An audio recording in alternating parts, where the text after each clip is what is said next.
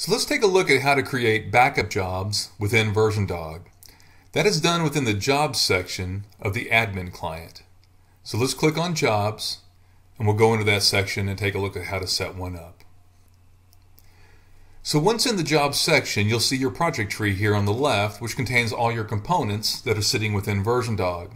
So let's pretend that we want to create a backup job for one of our RSLogix 500 devices.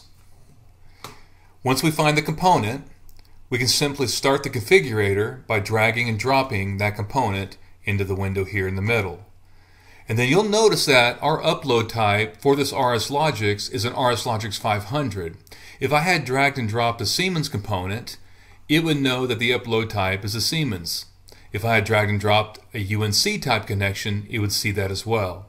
Now you do have the option to change these. If you have the ability to also connect in different modes and you want to change that up, you could do that as well.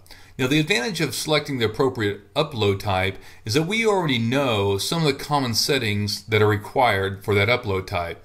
If this had been a UNC type connection, we would know the UNC typical setting connections that we need to put in here to make that connection to that device. Then once you have your upload type selected, we can set the execution mode. Maybe you want to set this backup job to only run manually, so you can set it up and not schedule it. If this device was not connected to the network, you could set it up and use our backup client to go out to that device and grab the information to store it.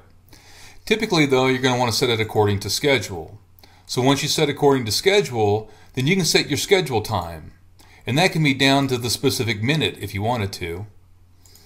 Once that's set, you would typically say how to handle errors. Let's say that you try to connect to the device, but you have a network error.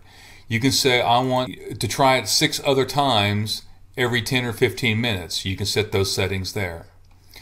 Some other common features that you'll take a look at is like based on your upload type and your compare, you can say how many copies of a backup you want to keep before you start rolling it over.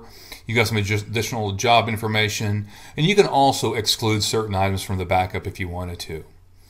Once all the details are put in, you simply save it.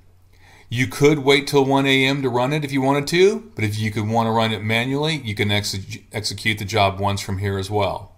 This is also nice if you make a lot of changes to a device and you don't want to wait till 1 a.m. to back it up because a lot of changes were made. You could run it manually and go ahead and back it up immediately. Now when a job runs, you will see down in the bottom pane the results of some of those jobs. Since this is a brand new one, it hasn't been run yet. But if we select one of our other components that has had some examples of job runs, like this Siemens S7, you'll see that this S7 is designed to run at 1 a.m. every day, and that here's the results of the last 5 times it's run. There's a lot of additional information you can do here to manage your backup jobs, but this covers some of the more important features that you should be familiar with.